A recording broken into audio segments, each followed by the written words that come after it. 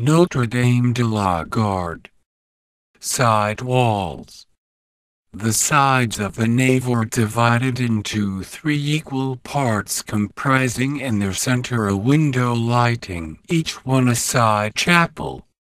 Pilaster, the S and the arcs consist of stones and arched onyx alternate green and white.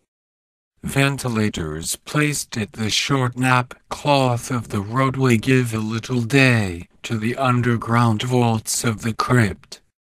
The nave being higher than the side chapels are geminated bays like the three segments of a sphere of the nave.